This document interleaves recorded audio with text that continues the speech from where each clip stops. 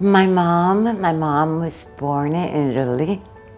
She came to this country, into New York, Queens, at the age of 21, and she worked in a factory all of her life. I brought her down for the first time 3 years ago. So she went into assisted living, and she was there for 2 years and then moved up to memory care. And they said, we can't do anymore. We need to call hospice, bring hospice in. And that's when I met the most amazing people. They gave me support, the hugs, the listening, the professional advice, and the way they treated my mom. It was just beautiful. Janice was very, very special in the sense that she had a lot of patience. She listened to me a lot. And even though I was having a glass of wine, she would say, Joanne, it's okay. This will be fine. Your mom is comfortable. She was just very, very warm and compassionate.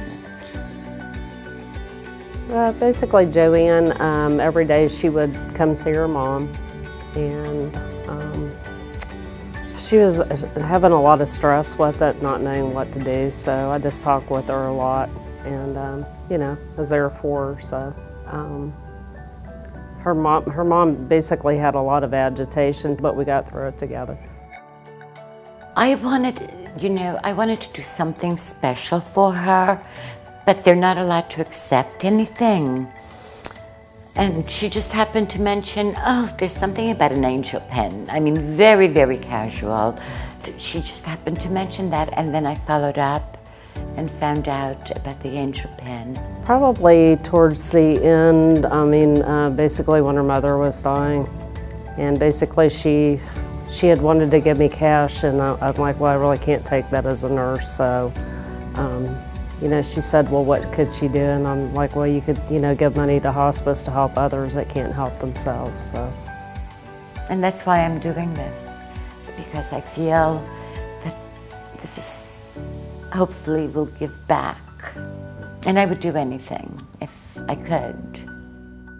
You know, basically, I mean, we're not recognized, it's not what we work for, but, you know, I kind of just said to her, you know, you can do an angel pen if you want to, you know, just because I didn't know what else to do. She was kind to my mom, and I need to continue on giving back in kindness. And whether I see her ever again, or I will always have her in my heart because it makes me feel good.